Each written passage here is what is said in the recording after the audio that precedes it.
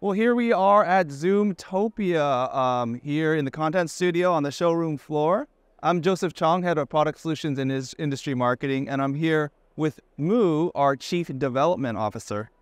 And we're here to talk, of course, about the hot topic of AI. All right. Happy to be here. Thank you, Mu.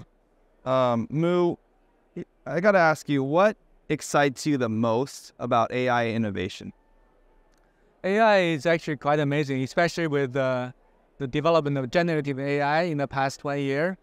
It opened up so many possibilities. Just look at what we have delivered with AI Companion, with Meeting Summary.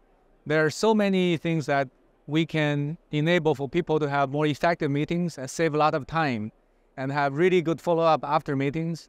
I can imagine that a lot of our customers will really enjoy those features.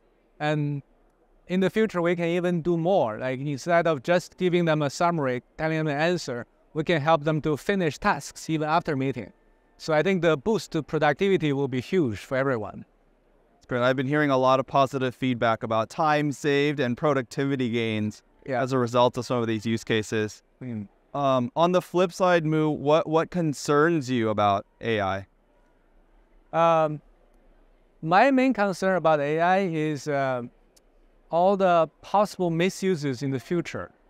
So today you can see that AI is very powerful, especially when people start to use AI to generate audio, video in any way and form they want. Right?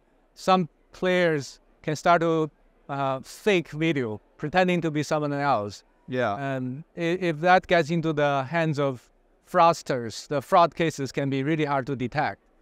And in those cases, I guess for technology providers like us, when these kind of fraud cases happen in the future, how do we detect that? How do we warn our users about it? How do we make sure the technologies are used in a safe and transparent manner? That's one of the concerns I have. Yeah, good. I'm glad you're thinking about that and how to detect those cases, because they do pose some risk when you read about them in the media. Right. Mu, you're chief development officer at Zoom. What advice can you give to other technology leaders at other companies about how to drive AI within their organizations? I guess the first thing is to try our best to stay on top of the development in this space. It's actually quite amazing. Every week there's some major news about new development in large language model or generative AI in general. We should try our best to stay on top of the news and the papers as much as we can. When we don't have enough bandwidth, we need to hire the right talent so that we can have a team of people who will try to follow up and stay on top of the latest development in the industry. And this is one part of it, that just know for sure what's feasible. And then second is to map the feasibility into customer scenarios, because we know our business best. We know what the customers want. And how do we map what's feasible today or what will be feasible in the next 6 months into our customer scenarios? That will be the main thing we need to think about every day. Good. Mu, can I ask you, personally, what do you do to kind of keep up with this wave of generative AI technologies? Definitely follow some news sources and also read papers. I have friends, I follow them, and then they post very nice articles, pointers. I just read them as much as I can. Great. Great. Now, when you're implementing AI technologies, what are the biggest barriers that you faced? The biggest barrier we faced is actually all the privacy concerns that people may have. Right now, AI is quite sensitive. People are always worried about how we use the data. Yeah. Will the data be leaked in the future? So we need to make sure when we build product features using AI, we need to be totally transparent. We need to tell users exactly when AI features are starting and exactly how we're going to use their data so that I can feel comfortable using our product. That includes all the meeting participants, including even people who are using older clients. Yeah. So for us, it's actually a really interesting challenge to make sure both customers using the latest client and also customers using older clients to get proper notification about AI usage, and they need to feel comfortable about using it. Good.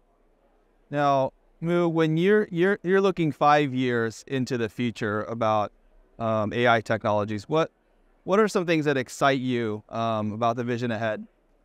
There is actually one exciting thing I'm looking forward to.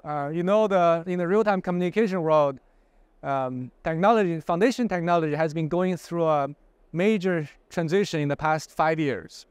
So we have been shifting from traditional digital signal processing to AI model-based processing.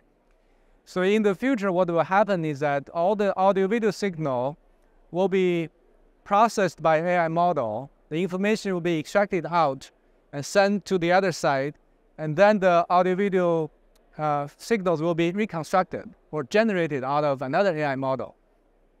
Through that process, actually we can add translation into that as well. If we could do real-time translation through that process, imagine there will be no more language barrier when we talk to anyone else in the world. That can open up like huge amount of opportunities, both from business point of view and also from just having better connection for humanity.